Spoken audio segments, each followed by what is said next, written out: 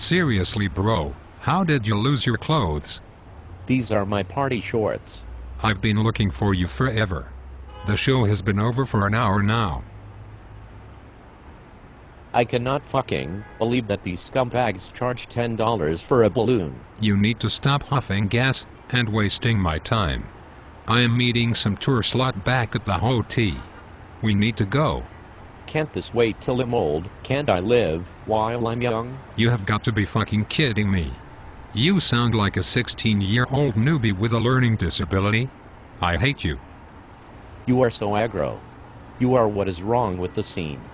Where is your flat brim hat? You are not so heady, you just forgot how to have fun. Why do I help you get tickets? You should be seeing widespread panic. And spend your New Year's dancing with some fat girl with a NASCAR tattoo. And you should spend your New Year's seeing Sound Tribe Sector 9. Trying to nail a teenage girl who thinks Pretty Lights is a real band. I am the hater? You were wearing underwear in a parking lot. You were gayer than cum on a mustache. Gayer than a deck tornado.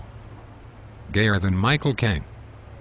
Do you even remember how retarded you looked at Bonnaroo, wearing a purple sparkly shirt while you were spinning around the wheel of life? I don't remember that. You don't remember anything. Yes, I do. Do you even remember Killing in the Name of in Atlanta? No. Do you remember that Six Cities gem at the Greek?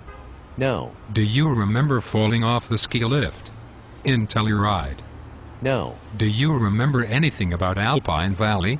Yes. I mean, besides the tanks of gas. No. Do you remember anything from the 4 nights at Red Rocks? No. Dude, they played a fucking mound. Where the hell is Red Rocks? Do you remember what they covered in Atlantic City? No. I'll give you a hint. Little.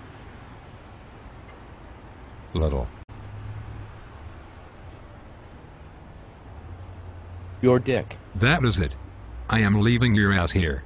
Try not to get ass raped on your way to Brooklyn.